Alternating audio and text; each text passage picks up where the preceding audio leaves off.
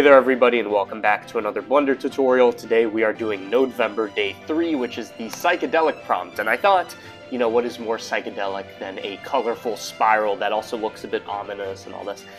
You might think that it's mainly a material effect, but there's actually quite a bit of geometry nodes going on here, as you can see, and very few shader nodes. So I want to talk about the algorithm I used to make this, and this is actually useful for a bunch of different results. You might think, how did I generate this? What was the algorithm? I'll just show you a bit of a preview. You can see that here we have this kind of pattern generation thing, and using a bunch of geometry nodes and shader nodes magic, we turn this into the final effect that you saw over here. So let me talk about how to do that, and yeah. By the way, a final project file is going to be available on Patreon and also on Gumroad, link in the description. So, starting off, we take everything, delete it, add in a cube. By the way, if you don't know what Nodevember is, watch the other two tutorials. We're doing a prompt every day, 30 days of tutorials.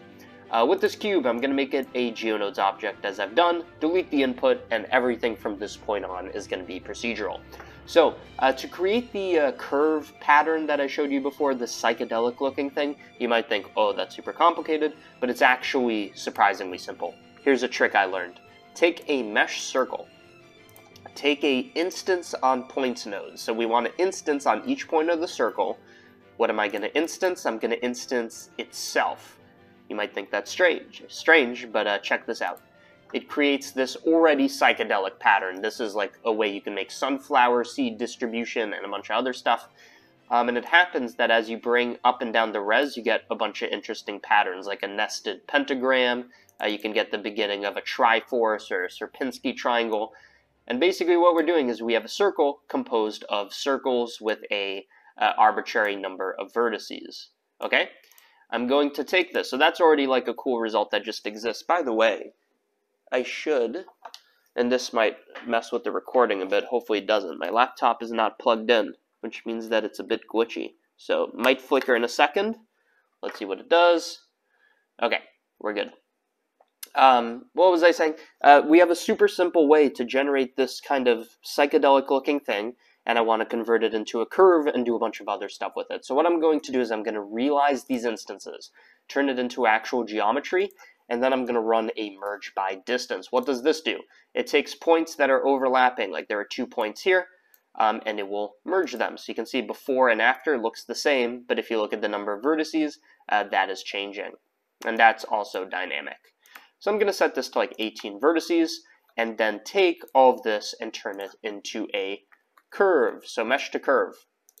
What I'm going to do to get this kind of contracting looking thing is we are going to trim the curve. By the way, each one of these segments, since we merged distance, so this line, this line, this line, is all going to be an independent path or an independent curve.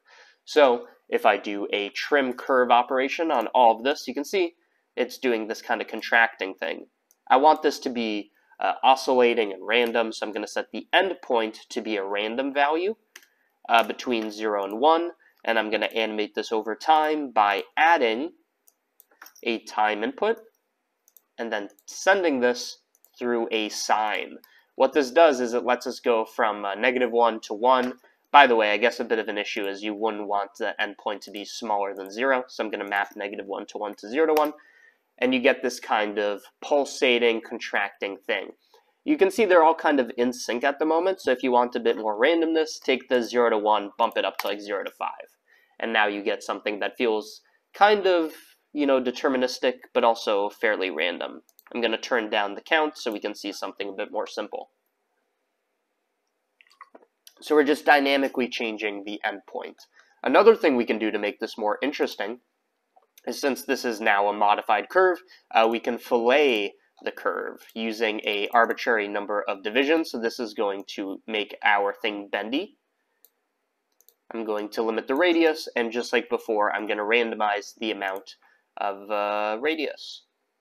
So you can see it's looking a bit more interesting. Bring this up to something like 16, like we said before, and you get this cool looking result. Now, the way we take this and we send it into our psychedelic render, the way we do this is by sending this information into shader editor, and by judging the proximity. So I'm saying take this design and just tell me a way to bring it into the shader editor in an interesting way. So here's what I'm going to do.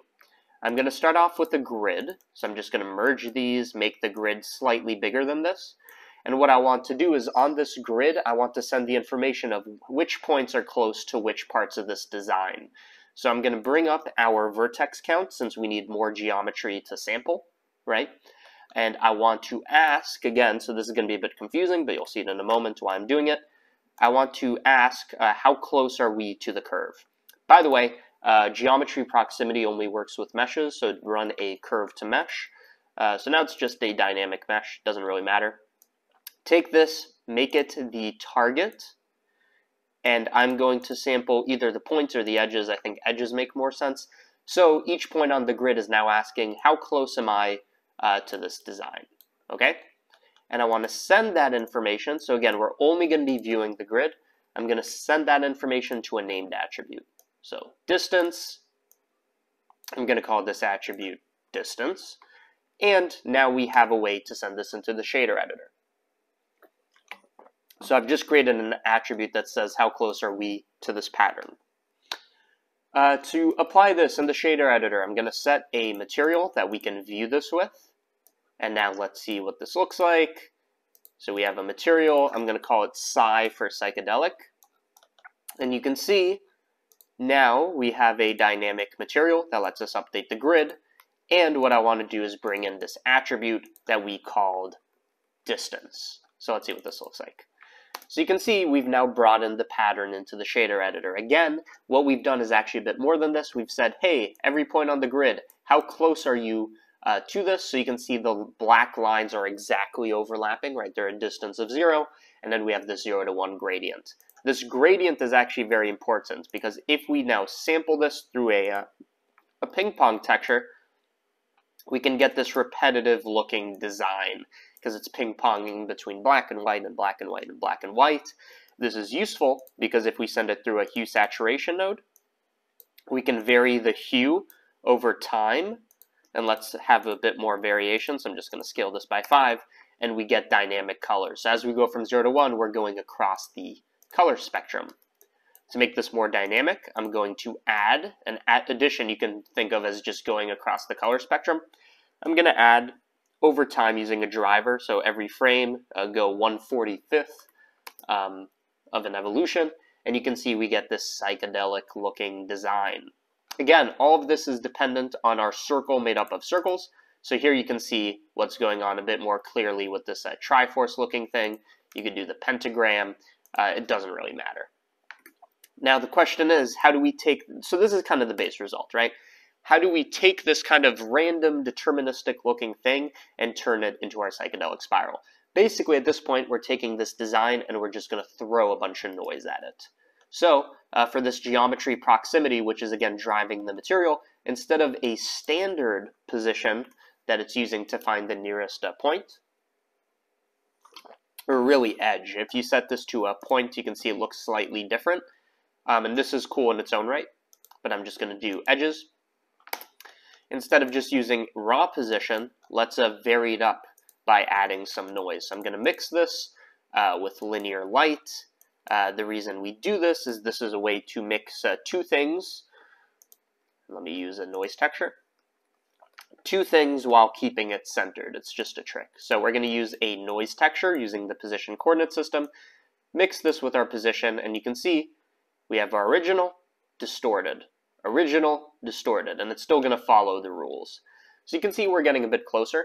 Really what we want to do is make our noise work for us. I want this to be of higher detail, of higher roughness, so it kind of looks like a blurred version of what we had before. So before, after, and you can mess with the scale and all this. I'm just going to leave it as is, okay? And to make this look more like a spiral and it's dark and all this, I'm going to send our ping pong function. Again, this is the black and white texture. I'm going to send this to the value, in other words, how bright are these colors.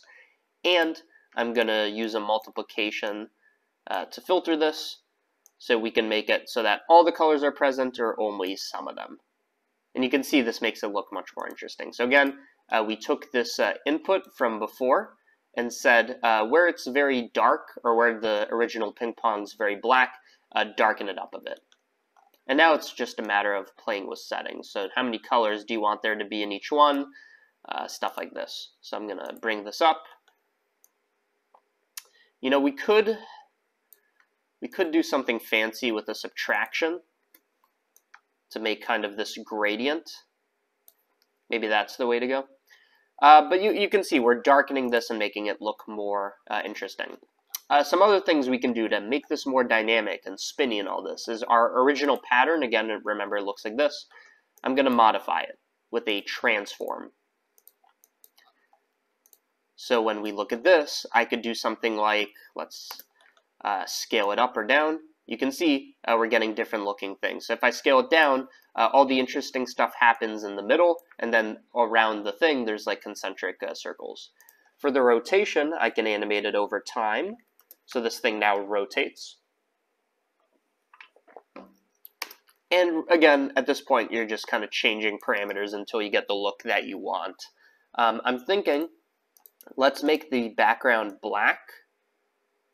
Let's also add a bit of bloom to this so it's glowing, but not so intensely, just a bit.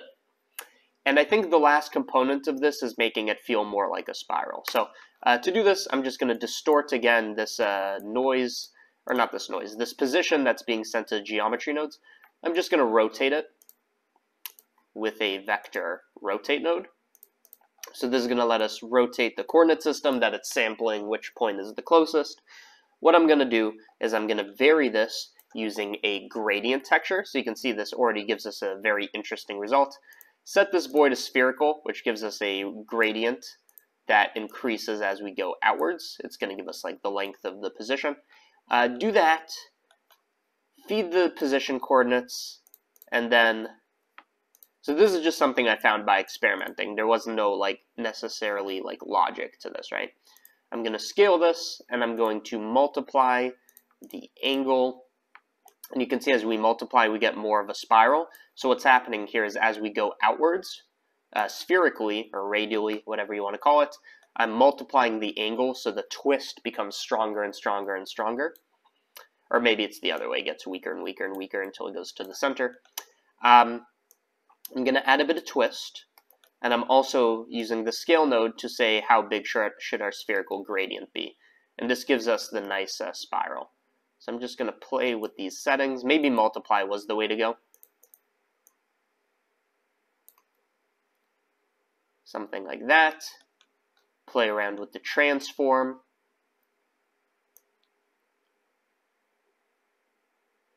So you get the look that you want.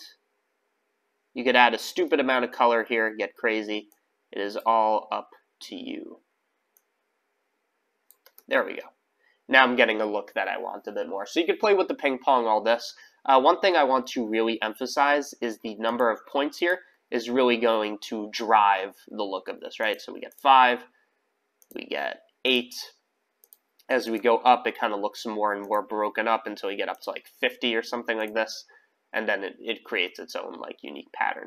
I'm going to go for like 25 here, and now we're getting pretty close to the result. Other things we can do is shift the amount of randomness of the, remember we trimmed the curves originally. If you set this 0 to 1, it will feel much more like together, synchronous. As you increase this to a larger number, it will feel more like random. So this is generally how I made the result. You know, there's a couple technicalities for like how what numbers I picked specifically. So you can see I'm messing with the sine wave here and all this. But this is generally how I made the result. So there you go. Nodevember Day 3 Psychedelic. Geometry nodes and shader nodes, all procedural. If you want the blend file, again, it's going to be available on Patreon. I actually have to upload all of those today. And it's also going to be available as a Gumroad thing. So you don't need to make this yourself, and you can study the node network that I made. Other than that, I want to thank the patrons that are supporting this channel. If you want to become a patron, you get blend files, exclusive tutorials, etc. This is the best way to support the channel and what I do. So if you like what I do, even $1 helps a ton, because when you have a lot of people who give $1, I can keep making these tutorials for free. So Patreon is the lifeblood, the lifeline of this channel. So I appreciate all the active patrons, 700 some, and the people that are going to join. Other than that, that is the show, and thank you for watching.